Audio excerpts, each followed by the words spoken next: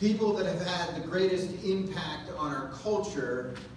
And it's not any president that has ever served this nation, and it's not been a great general that has led our troops into battle, whether it be World War I, World War II, or any other wars.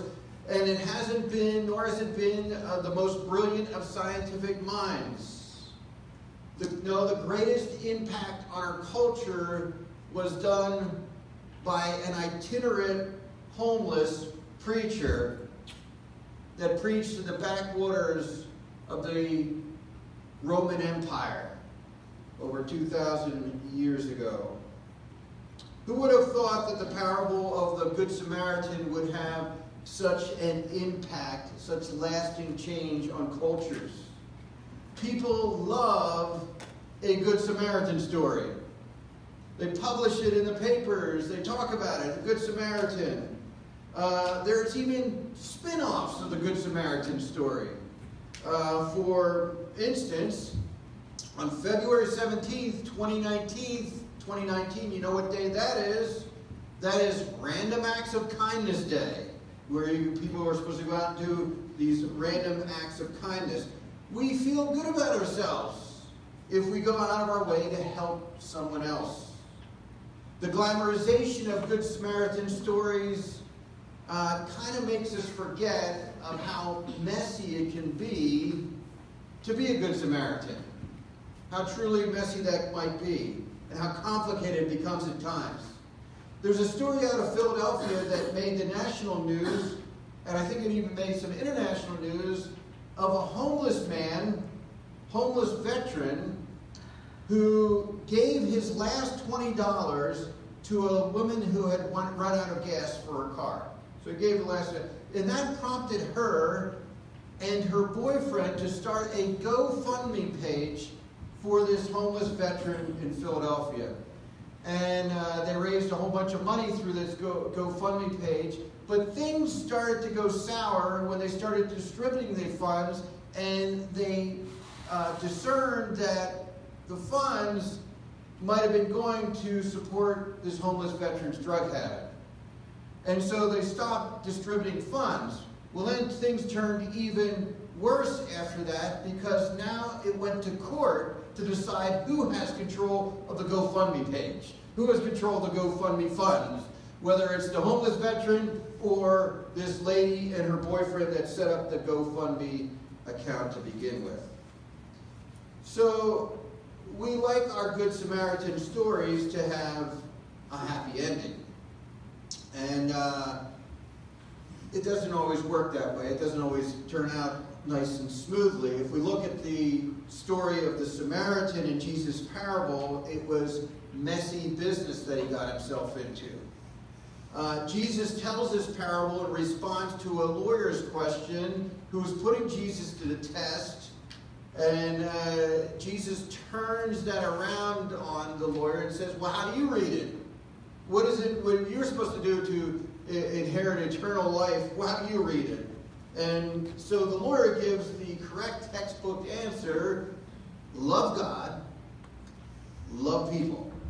Love God, love people. Pretty simple, right? But the lawyer knew this.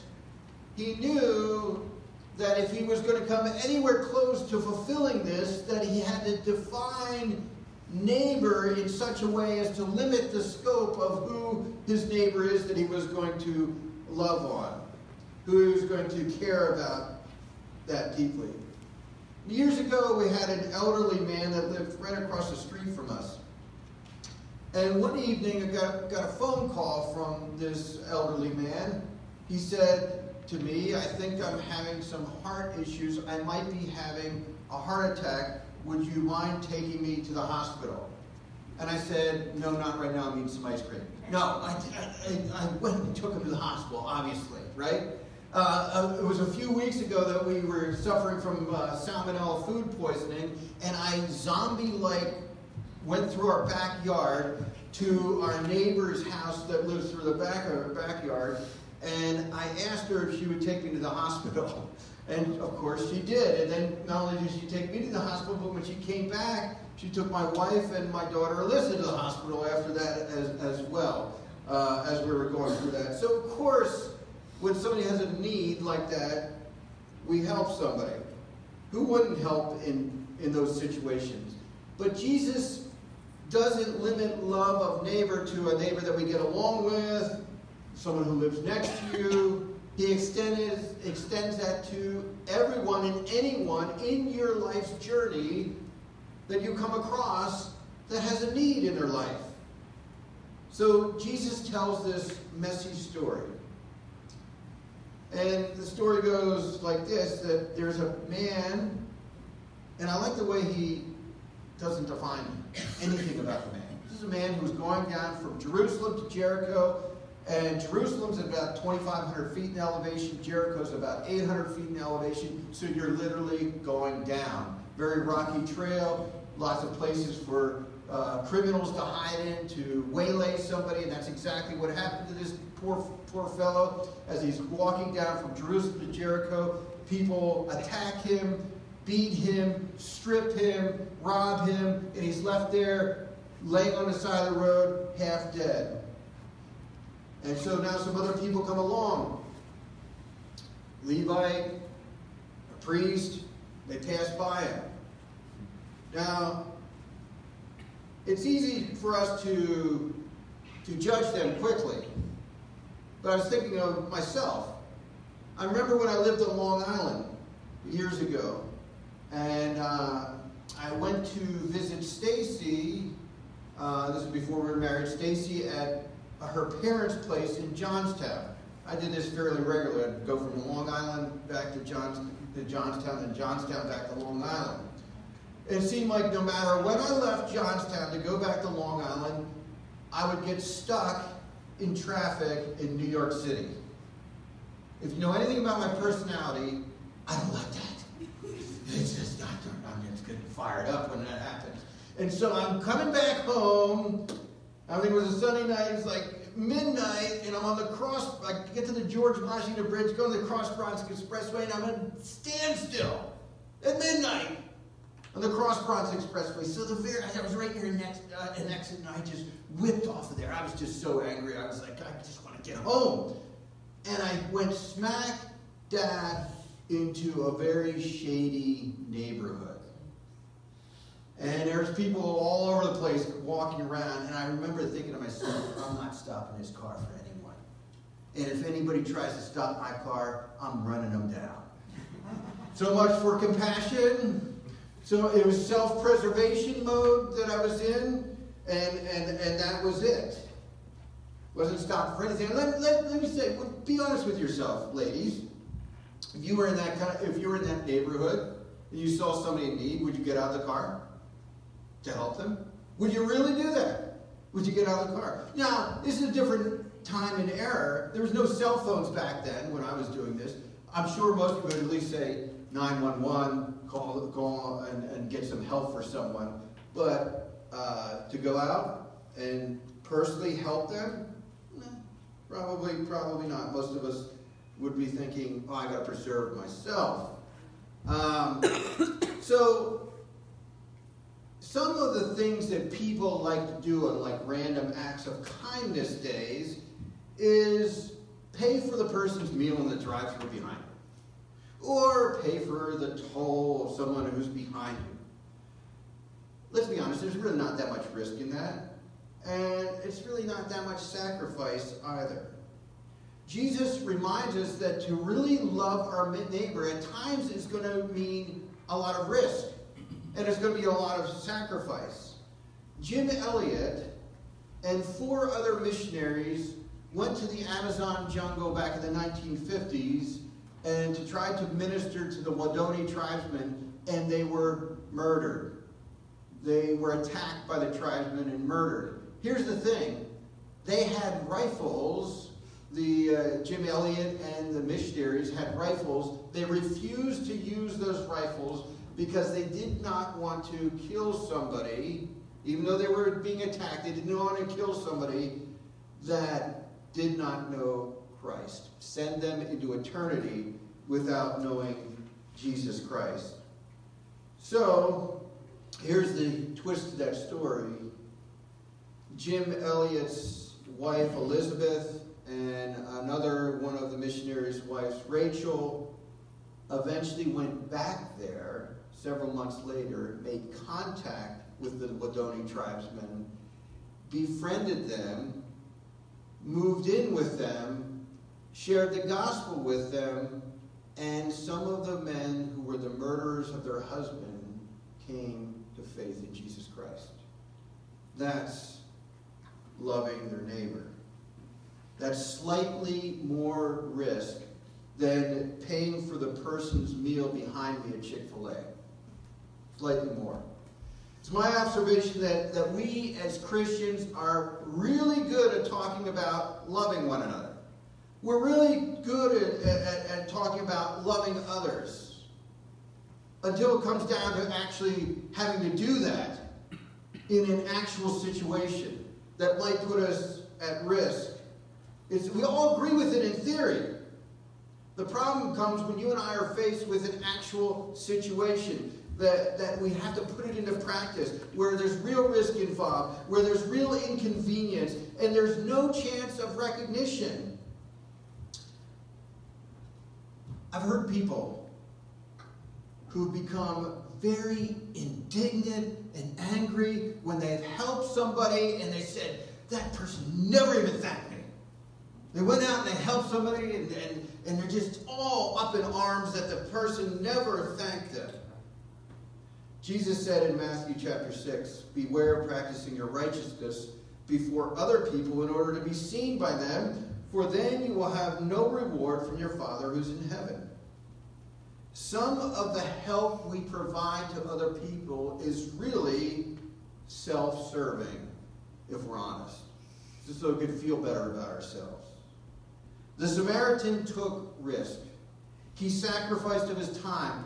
He sacrificed of his money and expected nothing in return.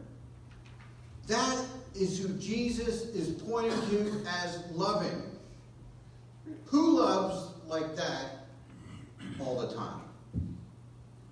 Not I. And my guess is, if you're honest with yourself, not you either. The fact is, there is only one who loves like that, who does and did love like that. And the fact of the matter is that, folks, we are the person who's stripped and beaten and for all intents and purposes lying dead on the side of the road. There is nothing we can do to help ourselves. Our sin has stripped us of any pretense of self-righteousness we might have. We're naked, we're exposed, we're wounded before God and the world around us. The world passes by us and offers us all kinds of advice. But it brings no relief to our condition. We're still dead in our sins. Self-help hasn't done it. After all, if you're laying there dead on the side of the road, how are you going to pick yourself up by your bootstraps? Religion hasn't done it. In fact, if anything, when people look at the institution of religion, they say, I don't want any part of that. Finally, there was the Good Samaritan who came along and took the risk of becoming just like we are, flesh and blood, being tempted in every way just as we are, yet was without sin. He understands our condition. He risks walking with us for the purpose of sacrificing for us. And sacrifice he did, not by putting us up in some hotel room for a few nights and maybe covering some of our medical expenses, but by giving us a transfusion that would cost him his life. Transfusion that would cost his very life. Exchanging his righteousness for our sin. Breathing life into this body of death.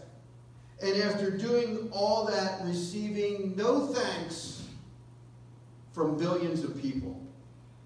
Over and over again, Jesus wasn't thanked by the majority of people. Remember when Jesus healed the 10 lepers? How many of them came back to give thanks? 1. 1 in 10 come back to give thanks.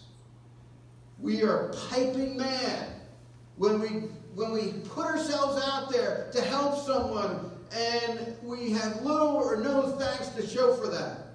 Yet God has given everything, held nothing back, and barely receives thanks, even from those who say we're his followers. How quick you and I are to grumble and complain when things don't go our way. What's going on? How can you let this happen, God? What are you doing? And time and again, God bandages us up, washes our wounds, puts us on our feet, rejoices over us. What an amazing good Samaritan our Jesus truly is. I wonder what State College would look like if we reflected a little bit of that through our lives. And with risk and with sacrifice, without thought of reward for ourselves, that we would love our neighbor in a way that Christ has loved us. And that has begun to happen, I believe, here. I don't know how many of you are familiar with the young man from China that was here for the last 5 or 6 weeks. Ben is his name. I don't know his Chinese name, but I call himself Ben. And he came here, and I believe God directed him here. And he's searching. He goes to one of the premier kind of equivalent of an Ivy League university in China, and he's studying for his PhD in physics. I was talking to my nephew, who is a physics major in the Philadelphia area, and he actually knew the university. He said it's the 3rd ranked university in the world for physics, for studying physics, this university in China. So he came at our fellowship here seeking something else. And this past Sunday, he gave a present to the church, which I'm going to show in a second. But he also sent this email. He said this to me: "Hi, Bryan. It was truly incredible to meet you, your family, and everyone at the church. You were all very kind to me. It gave me lots of memories that I know I'll be thinking of many years from now.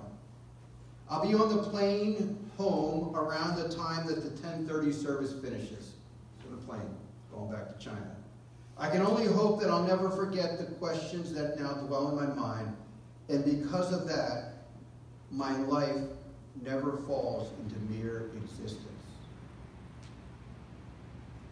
I wish for all of you a pleasant and bright future. Hope we meet again.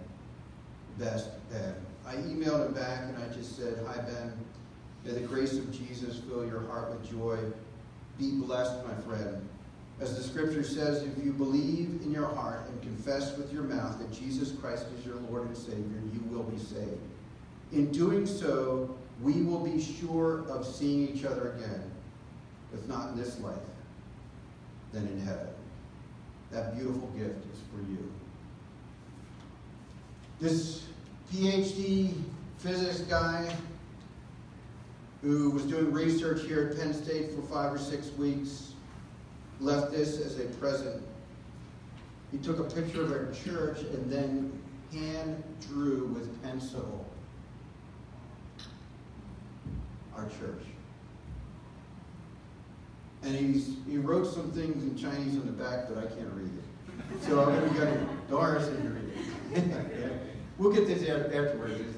Casey's yelling at me in this. I don't want to like you read it like, "That's mine. I couldn't stand you, really." That's what I wrote here. So get the translation afterwards. But no, he did a beautiful, pencil. So he has a lot of talent, right? Physics, and then I can't draw anything in there. So Very nice.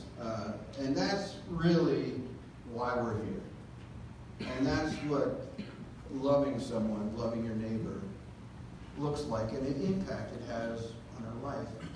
I remember riding back with him from one of the church services. We had several longer conversations, but one time I was just dropping him off at the library at Penn State so he could do his research. And he said to me something along the lines of, when he's talking about materialism, he's talking about scientific materialism, like the material world is all there is. And he said, has left me kind of empty. And so we started having a discussion about entropy and the second law of thermodynamics. It was a great conversation on the way back to the library. But God is working in his life. And I just pray that he would receive this gift that God desires to give him. In it through Jesus, our Savior. That's what we're here for. Love our neighbor. Pointed to Jesus, the Good Samaritan, who gave everything for us. Let's pray. Father, we come into your presence and we're thankful, Lord God, for the people that you do bring in our lives. And we don't know where they're at in their walk through this journey, through this life. And I pray for Ben that he would embrace the depth of the love that you have for him in and through Jesus. I pray that he would embrace that fully. I'm so thankful for this congregation that showed him care and love while he was here. For those few weeks that he was here, that he was shown care and love. So I want to thank you, Lord God, for how you're moving through the people of Good Shepherd.